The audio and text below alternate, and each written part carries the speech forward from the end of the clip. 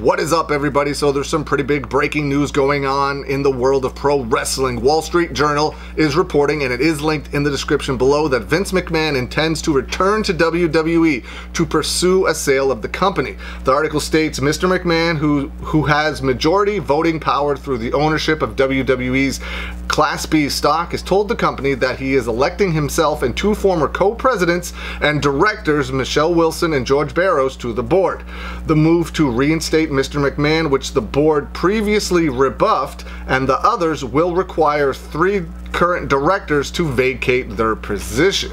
It isn't clear where that would leave his daughter Stephanie McMahon after his departure. She took over as chairwoman and co-CEO alongside Nick Khan, the company's former vice president. The 77-year-old sent a letter to WWE's board in late December detailing his desire to return to the company he ran for 4 decades to help spearhead a strategic review process.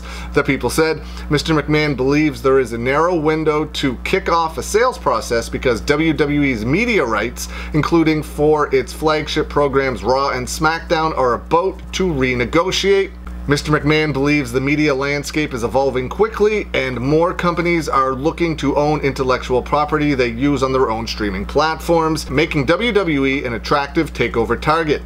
WWE, which generates most of its revenue from selling content rights, posted its first year of over $1 billion in revenue in 2021. The company currently has a market value of just over $5 billion.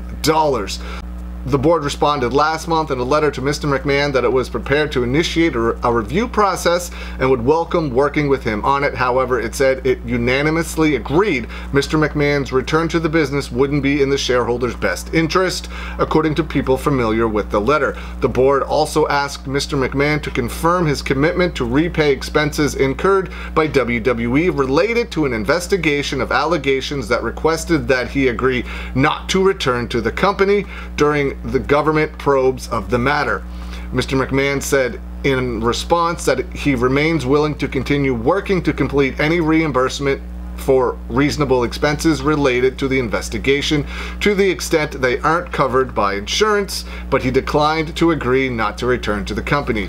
He has communicated to the board that unless he has direct involvement as executive chairman from the outset of a strategic review, he won't support or approve any media rights deal or sale. It says that the company has a market value of over $5 billion, so it's not going to be some random company that does end up purchasing WWE if it does indeed go up for sale. It could end up like a WME type thing, the company that bought the UFC, where they just own the company but Dana White continues to run it.